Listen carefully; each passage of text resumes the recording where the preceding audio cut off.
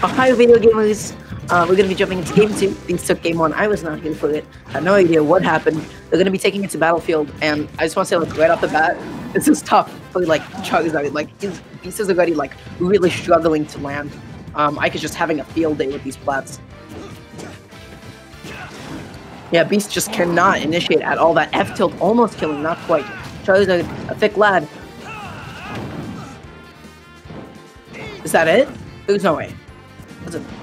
I was about to say, if that was it, if he took the stock so easily, I'd have been like really, really disappointed. But right now, BombBimbi just holding the stage really, really well, not pushing in too far, but unfortunately missing the spacing on that back hill. Going to give up stage as a result. Beast is finally going to have a little bit of room to work with. That's what I would say, had he not just lost the stock there.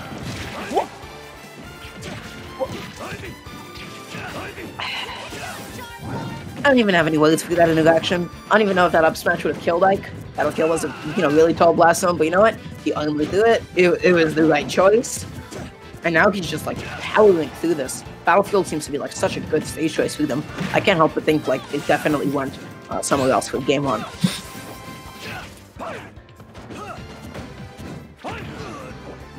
Right now, I just want to like point out like BombBimbi has like a pretty good idea of how Beast is going to be landing. Like you see him preemptively throwing out these F tilts, and maybe his timing is just slightly off. But Beast always seems to be jumping right into those. However, that up B finally going to be punished. Evening up the stock count ever so slightly, not able to land the confirm, perhaps a little bit outside of the window.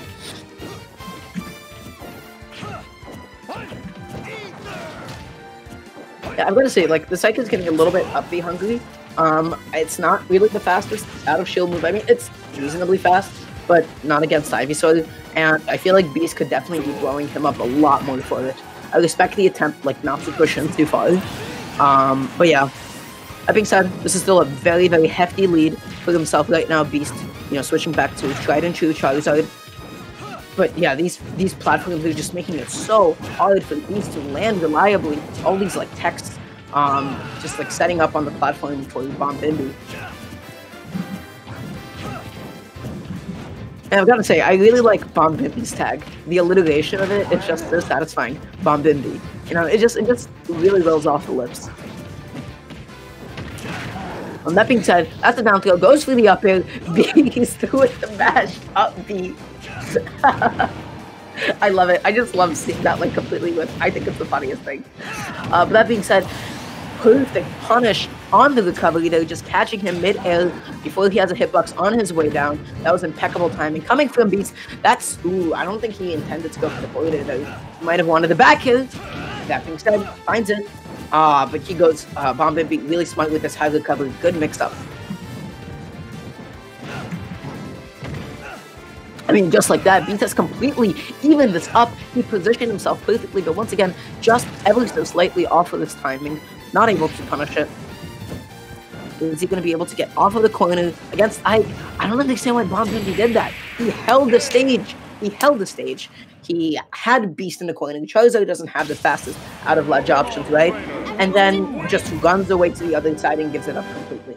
And because of that, Beast was just able to completely switch up the stage and take a stock for it. Like, look at that. He ran away completely. He was waiting for Beast to push in, but Beast was just so patient with it.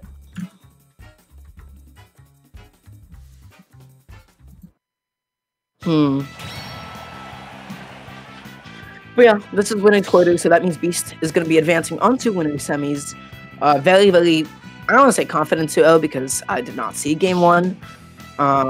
So I'm really not, sure about that. But I gotta say, he definitely came back super well. Game 2 here. He was holding a deficit through most of the game, but then just really, really turned up the last stock or two. He did a fantastic job of just staying patient and really capitalizing on some of BombBimbi's buttons. Man, BombBimbi's like, man, BombBimbi's tag is just so much fun to pronounce. I love it.